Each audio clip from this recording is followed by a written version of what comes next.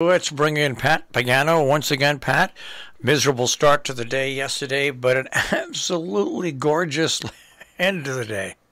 We had two of those. Back to back. Yeah, and we may have another one like that on Monday. But prior to that, I think you'll find today to be a nice day. Partly sunny, low 80s, low humidity. Partly cloudy tonight, mid 50s. Now for Saturday, it's cloudy. We could get some late showers. They are so insignificant. Do not worry. Do not cancel your plans because of this chance of late showers in the mid 70s. Now, Sunday's a different story. A little bit of sun early, then showers and thunderstorms will bubble up in the afternoon. They will definitely be more widespread and definitely more significant in the mid 70s. And it is those showers that will end Monday, followed by partly sunny skies, and we go to 80 to 85 Monday afternoon. So, again, as far as which day over the weekend we'll have more showers, it's definitely Sunday and not Saturday. Yeah, well, so I guess, but yesterday, I have to tell you, my knees yesterday, I could barely walk. The ups and downs of the weather really, really make it bad. But today, I know it's going to be a good day. Why? My knees are great. They're absolutely great. But yesterday was a real bad day. Oh, gosh. But anyway, enough about me. All I know is that yesterday turned into a beautiful, beautiful day. And as bad as my knees felt, I'm going to say this. I actually managed to get up and go. It was so warm. I figured the warmth outside was going to help the knees. And it did a little. It got a little bit better in the afternoon. I didn't walk around a lot. I kind of stood and 5 minutes, 6 minutes at a time. But it appeared to help. So I don't know. Maybe it's all in my mind. I don't know. Maybe we have to start something new, and we could call this. Let me see. We could call it the MKI, the Marshall's Knee Index. The Marshall Knee Index. That's it. Yes, and we could see what Marshall's knees are doing in the morning and project what kind of a day it's going to be from that point on. I think we're on to something there. We're on to something there. Or you're onto something there. I'm not onto something there. Well, the body is the best forecaster of weather. You know that. Corns and bunions and things like that. They all swell up when low pressure is approaching. So people with arthritis and things like that, that all gets worse as low pressure and moisture approaches. And it gets better on the opposite side. So, what is more fail-proof than that? I don't think anything. Well, when you talk about the weather this weekend, and Saturday you say it's going to be okay, right? Not bad.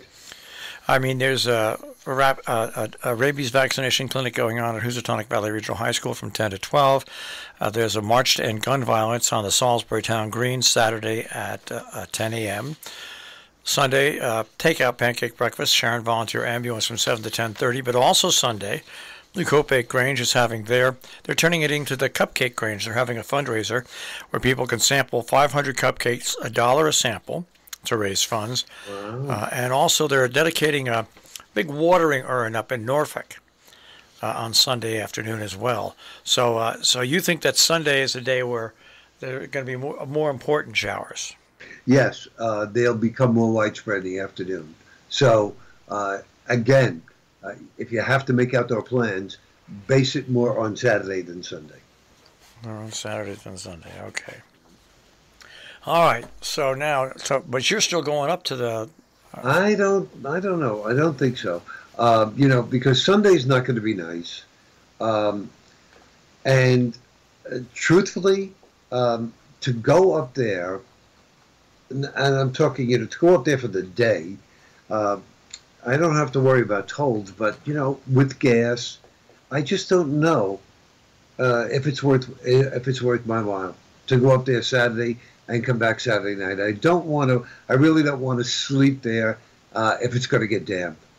I really don't. So I may just, next week we have to go because we have the dinner dance. But this week is not a must. So I may just, take it off. And so the dinner dance is now official. Well, not yet. We're close to 70 people. The catering hall's for 75.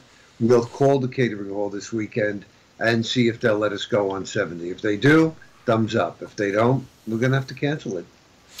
All right. Hey, you know what I really love about it? I found out over the past week or two about the streaming services. Okay. I like the fact that I can single out shows like Seinfeld, and I can go back and I can pick the show I want to see. Right.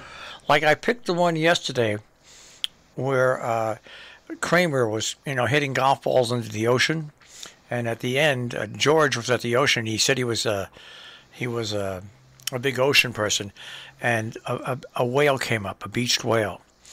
And it's just a funny story about how George went on top of the whale, and he pulled a golf ball out of the blowhole. And he was telling this story to Kramer and stuff. And if you watch the show, it was hilarious. It was hilarious. And I just said to myself, you know what? I wonder if I can find that. And I found that particular show in a matter of like a minute and a half. This is why the networks, streaming is killing the networks. You can see anything you want, and you can call it up with literally in 60 seconds. I wonder, is anybody showing, you probably don't know this, but is anybody showing like all the I Love Lucy episodes? Oh yeah, they're all over the place. Everything's out there. See, I mean, you have to search services and go from one service to another. But once you do the search for it, it's amazing. So you can watch anything you want from your past. And literally, it takes about a minute and a half to search. And that's that's really convenient. But what if you don't have the streaming service that has that on there?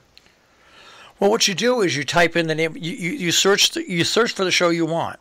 Right. And it'll show you the options. It'll show you can watch this on this. You can watch this on this. You can watch this on this. I got you. So you have options, and if you don't want that, if you don't have that streaming service, well, then you can't watch it. That's a great thing, yeah. But I've lined up all my services now.